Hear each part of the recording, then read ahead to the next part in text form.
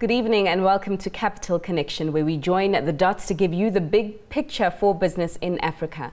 I am Fifi Peters.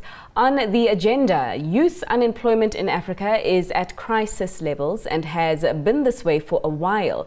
Africa is the world's youngest continent, but 60% of Africa's population are under 25 years old, while at the same time, the youth account for 60% of Africa's jobless.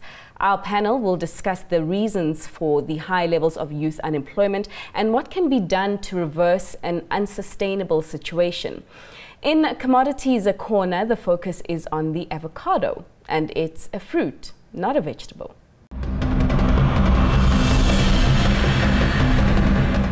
But first, South African President Cyril Ramaphosa is among more than 40 African leaders and 1,000 business executives in Beijing for the Africa-China summit that kicked off today.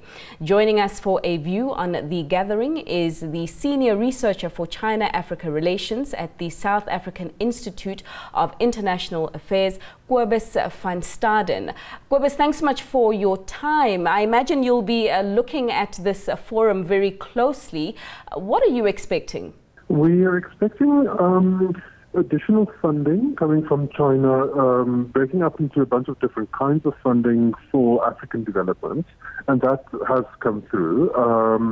And we're also looking at the expansion of the Belt and Road Initiative, which is this massive infrastructure development project that China is doing, which essentially will connect it with parts of Asia to Europe as well as to Africa. So we're expecting that to be expanded to include more African countries. I mean, they're meeting under the theme, as I understand it, towards an even stronger community with a shared future through a win-win cooperation. How would you describe existing relations between China and Africa? And, I mean, can we actually get to a situation where Africa as well as China actually benefit from this partnership? The phrase that you mentioned, is part of the Chinese government's official description of its relationship with Africa, that they're all pulling in the same direction. They're all, it's win-win development. That is true to a certain extent, although the real situation is very complicated. The biggest issue is that Africa has so much less power, especially economic power, than China. So there's always quite a bit of a power gap between the two. However, China has also been quite responsive to what Africa wants, and it has been trying to push development in Africa, among others for the benefit of Chinese companies in the form of doing more business and expanding their capabilities. However, to a large extent, getting the most out of this relationship is also up to African governments, because as long as as much as African governments can proactively promote an agenda, China is then put in a position where they need to respond to that promotion, and I think that is very important. And of course, this summit is taking place when we have got increased talk and action of protectionism in the developed West. I mean, what do you think the leaders are going to say about the talks of trade wars and globalization versus protectionism? I think China and Africa are roughly on the same page in relation to these issues. They both are suffering from increased tariffs in the U.S. Of course, the U.S. is such a massive market, so it impacts everywhere. And they also are additionally penalized by the fact that other countries that are part of the global value chain have also been hit by tariffs. So there's a kind of a fallout of price increases across the board. I think China and Africa, they see meetings like this one as a way to shore up community in a moment where the West is withdrawing from the global community. And the fact that Africa has committed itself to a massive continental free trade agreement is also bolsters that. So it just more and more puts Africa and China roughly on the same page, both trying to pursue global trade more aggressively. Well, Cobus, thanks so much for your insights. We'll leave it there. And now for a look at the avocado business with our Capital Connection correspondent, Anazi Zoti. Well, now they're saying green is the new gold because of avocado prices. They're very high. Can you tell us what is causing this hike in the price?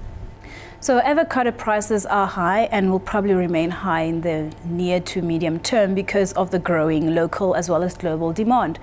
We've seen everywhere on social media, and marketing, like you see an Avo ad, you see an Avo DIY video. Everywhere you look, there's beauty products on Avos, how to wash your hair with avocado oil, how to make certain recipes using avocados. There's just this huge, like a media campaign surrounding Avos.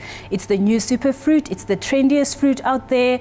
Everyone is consuming more and more Avos globally, locally, and that growing, immense global consumer demand is just outpacing production, and that's why prices keep on rising. So you say our production is relatively low when it comes to making avocados. Why is the supply so low for avocado? So in 2017, we saw that production was low globally as well as locally. Mexico, the major producer, had drought, also impacting a lot of their production, so yield losses. And also Peru also had a lot of crop losses. South Africa were just recovering from the drought and production was low. But in contrary, actually in South Africa this year, we've seen that production has actually improved. So the industry is talking around 6 to 8 million cartons extra that was added. So totally in this season, we've seen that we are estimating around 18 million cartons. And when you actually compare 2018 prices to 2017 prices have declined by around 20%. It's still roughly high because last year's prices were record prices and 2018 prices still higher than the other previous years. So prices have declined, production is picking up. Like I said, production is just not keeping up with the demand. Okay, and what can we do to increase the production for avocados? Okay, so Peru and South Africa, we've just finished our season, so the Southern Hemisphere has finished their season. There's nothing much we can do, it takes a while for production trees to actually yield fruit.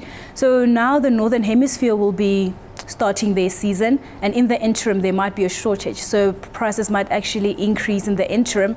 But we're just waiting for the Northern Hemisphere to also increase their supply.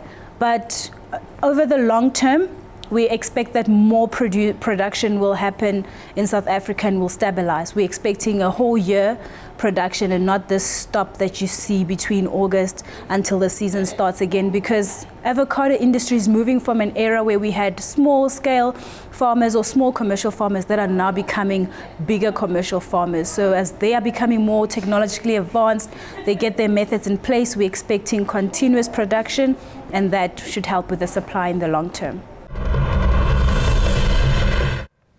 Right, coming up after the break, a discussion on why African governments are not doing more to resolve the high and stubborn levels of youth unemployment.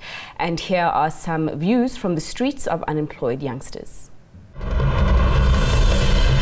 It is really about changing our education system and getting corporates to create the right kind of jobs. Well, this is one issue that we've been dealing with constantly for years now. And as much as I would like to say that it's getting better, it also looks like it's getting worse. I think for me the solution is we need more of technicons, so we need that balance between theory and practical. So I think with technicons, if we can push people to be like physically skilled or to be skilled to be able to make something. I think that's what I mean, to be able to make something. And the making of something obviously comes with a thought. So you put a thought into something and then you realize that's something. So I think in so doing that, basically what you're doing then will be trying to eliminate poverty in a sense. People can be able to employ themselves. Government is not doing what they're required to do. We're not saying that government should provide jobs, for the teeming youth, but rather they should provide the enabling environment, like having the right infrastructure in place. I think the youth should just start up their own works or self-employment, and then they can take it from there instead of having to wait for other people to employ them. Government needs to do something concerning the youth unemployment, because youth are the face of tomorrow. Because if the government can be able to, find jobs, create employment for the youth, I think things can be very well for the youth in the country. Government intervention in terms of funding small businesses, and because small businesses are incubators for skill, And if we empower small businesses, we're essentially empowering the youth.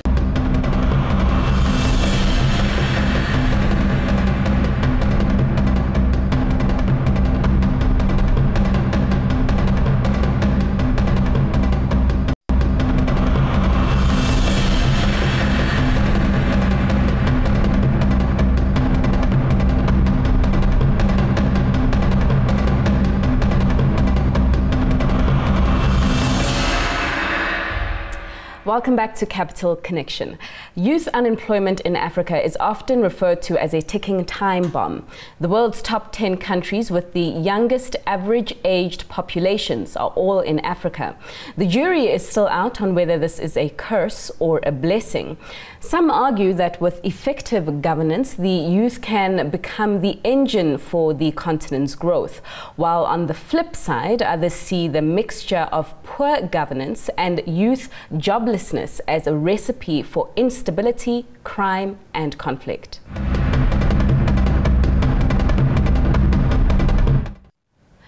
Joining us to discuss Africa's youth unemployment in Lagos is Mary Dinah, the CEO of JobLink, and in Johannesburg we are joined by Prince Madau, the project manager at the Southern African Trust, and also Kenneth Diole, the head of research at Grind Africa.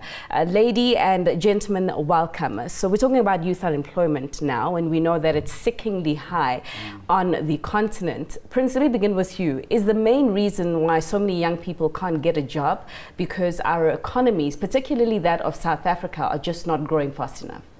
Yes, so the biggest problem at the moment is we have one of the most educated generations in Africa at the moment.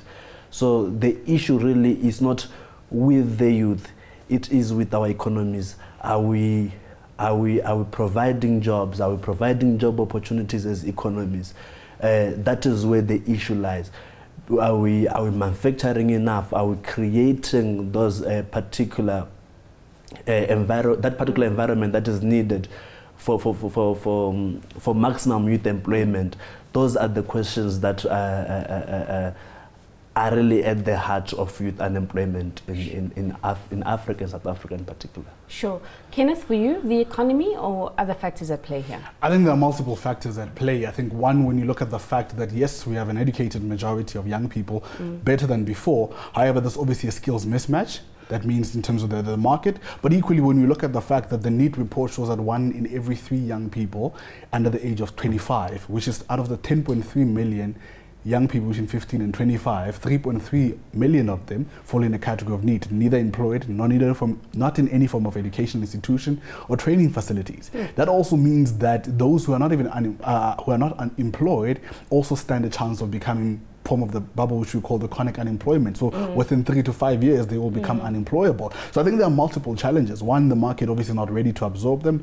Two, there's also the question of skills. So for example, a lot of people who come out of high school without a graduate higher education level training are unemployable because of the quality of our basic education. That makes it difficult for them to be hired at jobs that will generally require people with just a matric. So manual labor as well is changing. I mean, also we're moving towards a more industrialized economy, the fourth industrial revolution as we speak about it. That brings with itself multiple challenges. So for example, if you look at the fact that within the unemployment, there's about 5.8 million young people who are unemployed, right? And if you look at the fact that manufacturing, construction, utilities, and mining, all of those sectors combined are almost the same amount of employees, and yet young people themselves are equal to that. That means there's a huge challenge, and no matter how many jobs we create within these sectors, it will not be enough. And I think so the challenge for me, I think, is we have to have a conversation that is different. It's not just about job creation, because job creation could be if you have an office, you can put a security guard, you can put somebody to put on the lights. That's job creation. It's not value. But we should rather move to the conversation of creating value, because once we create value, then we're opening a new industries and new markets, and we're bringing in more people to play. But that obviously requires an upskilling of the current skill set, but also an imagining. Let's leave it there for now, because I actually want to probe you further on exactly what you're saying. But Mary, bringing you into the conversation here, I mean, last year, youth unemployment in Nigeria reached a record high, I do understand. I mean, for you, what are the challenges in getting young people into the formal economy? Yeah, so I mean, in Nigeria, for example, youth employment is over 33%. And what I always say as well is that that is only half the story, because those statistics represent predominantly the urban areas. When you start to look at other states further up in the north, some of the states in the south, you're looking at youth unemployment rates of close to 50%. Definitely a big challenge there is education. The educational level needs to be stronger, it needs to be better. Also, for me, my company, what we do, JobLink Foundation, is we help youths improve their employability. We also help them improve their CVs. So skills development, skills-based development, having a stronger national career service is also very important, so that we can connect the graduates and the youths that we have to work. Also, Nigeria, for example, has focused in many years on oil and gas sector. There's a strong need for diversification, and the unemployment situation in Nigeria has that as an issue in the heart of it. Because when you look at the number of the labor force in Nigeria, you're looking at about 85 million people. The number of people that the oil and gas sector employs is only a fraction of that. So you then have millions and millions of people all trying to apply for, you know, just a handful of jobs, and that cannot continue. We need to improve and grow the economy in the areas of agriculture, in the areas of hospitality, areas of manufacturing, IT, so that we're able to create more jobs and, you know, be able to place these graduates into those jobs. Right, so diversification of the economy, a strong solution to really reducing the jobless rate of young people on the African continent. So now the President Ramaphosa of South Africa has created the Yes campaign, right? Yeah. And, you know, encouraging companies to take on more youth, create more job opportunities, giving them tax incentives and the like. I mean, Prince, for you, do you think that this will be enough to bring down that unemployment rate here in South Africa, which at 60%, I do understand, is one of the highest in the world? Yes. So the issue mostly with every job, with every job advert, a proper job advert, they need experience. And it's always 2-3 years experience that is needed. So if really companies are urged and encouraged by the government, companies have as well a responsibility in terms of developing youth, whereby they take youth as interns and then they give them jobs so that they can have the required necessary experience so that they can be able to get into the formal job sector as well. So that is key. So the issue really is not about what has been put up. The issue is about implementation. That is where we should zero in to say, well, we have the Yes campaign, we have it in place, we have it in the policies. We have so many policies as well in South Africa that has to do with skills development for the youth. But the issue is now in implementation, getting it onto the streets, getting it into Soweto, getting it into Cosmos City. That is where the key is, whereby we say, okay, we have this wonderful campaign that we have started, we have this we have this policy that we have. Then how do we take it to the people? How do we make it have an impact in the youth?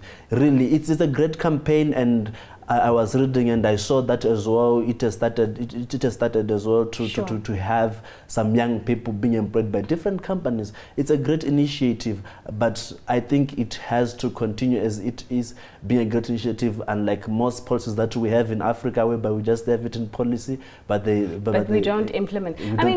Because it can't always or all be about young people looking for jobs, because we do know there's an entrepreneurial spirit amongst a lot of us, and also we also know that it's the small businesses that are going to be the drivers of economic growth. So going back to the skills and education, I mean, should we, you know, be teaching entrepreneurship as a subject, perhaps, so that more young people, once they graduate, they say, okay, no, let me start my business and go and possibly employ more other young people? I mean, the question of teaching entrepreneurship is, can one really teach entrepreneurship?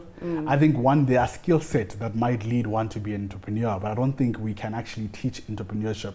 I think that's important. I think we need to also be focusing from an education perspective to what can potentially be. So I think what's important for a country like South Africa and many countries that face high unemployment is for the government, but also private sector, to say what kind of a state particular or an economy we want to be. Do we want to be a services industry? Do we want to be a manufacturing? Or what do we want to be? Because that will guide, one, the policy, but two, also the skills of where young people should be actually trying to get in. Because what you see, for example, in a lot of Asian countries, they chose particular space. They said, one, okay, we're going to do innovation specifically within, which is going to be covered with innovation in the sense of, let's say, the automotive sector. Like if you go to Korea or South Korea specifically, there's manual labor for that, but there's also innovations around the cars that they produce. So a lot of the targeted funding will go to that particular space in terms of educating young people. So I think from a South Africa perspective, we don't know what kind of an economy we're trying to be, because we have a lot of natural resources that we actually not have used to the best of our ability, but we have a thriving private sector, especially within the financial services sector. That's important. But I think broadly, we don't know what we want to do. And I think that's a conversation that we need to have, because that will guide many young people to say, if I am studying this, it's almost a guaranteed. Because today we even have master's graduate in actuarial science who are unemployed. Sure. That's a scarce skill, and obviously that tells you that there's a problem, one, from a mismanagement or mismatch of skills, but two, from available jobs. Because even touching on the YES campaign, for example, it's 1 million jobs over 3 years. We have, when you look at the last definition, we had unemployment of 27.2%, which is about 6 million people. Broad definition is in, I think, 36.7, which is about 8.8 million people. That's including not just young people. And obviously the question is, the rate of absorption compared to the rate of output in terms of young people from universities, from TVET colleges, or just from school, the ratio does not match. So we have to look at also, entrepreneurship is a key vehicle to that, but also how do we incentivize? Because I think there's a difference between just bringing in young people into companies, but also incentivizing companies to actually fund young people who want to start out or start up entrepreneurial ventures. And I think that's important. All right. Mary, your view on entrepreneurship as potentially being a key savior for many young people who don't have jobs. Yeah, I agree that the economic growth, if you look at all the top economies of the world, it has always been driven by growth in small to medium-sized enterprises. I do think that you can definitely study entrepreneurship. I have a postgraduate degree from Harvard University in entrepreneurship, and I got that at the age of 24. Immediately after, I set up a hospitality consulting firm, which I've now run for about 10 years. I think that the key skills and the knowledge to start up new ventures and to have the confidence and the know-how to put together a company that is going to be sustainable is key. So entrepreneurship should be taught in schools, and I'm sure at the moment within business schools across the world they do teach entrepreneurship. However, another much more important thing is the availability of funds. A lot of people that even know how to build companies, know how to set up companies, don't have the knowledge, the basic knowledge to be able to go into the banks and go to lenders and set up those meetings to raise those funds. And that's what we have to make more accessible. The average person, the average graduate should be able to know exactly what they need to do to acquire funds, to build their company, to build their corporation. That startup funding is absolutely necessary and key. That's what we need to start to put in place, certainly in Nigeria, and then also across Africa as well. Sure. Prince? Yes, to add what she was talking about with regards to the issue of funds, there are even other social hindrances that are there with regards to entrepreneurship among young people. In South Africa, they call it black tax. So most young people, they go out there, they get the little fund that they get to start a company, to start a small enterprise. And then they get caught up in family issues, in supporting families, in raising up families and stuff like that, to find that the enterprises do not grow. They go back again to square one, they close down, they go back to work. With regards to the issue of funding as well, what Mary was talking about, most young people don't have the gravitas to get funding from banks. Sure. So I think if we start there by saying, can we find policies that allow these young people to get funding, can can we increase the space in terms of funding and investors as well. Now we're talking about the fourth industrial revolution, but we find that most investors are very skeptical about funding such enterprises, you know, especially from young people. So that is why we should start to say, can the youth be given an opportunity in terms of funding? And then they create their own jobs, they create jobs for the other young people as well. Sure. Guys, thanks so much for your time. We have, however, run out of time on this very important conversation, but nonetheless, once again, I'd like to thank my guests for today. And yeah, brings us to the end of the show. Join us again on Wednesday at 6:30 p.m. Central African Time for more insights and views. Good night.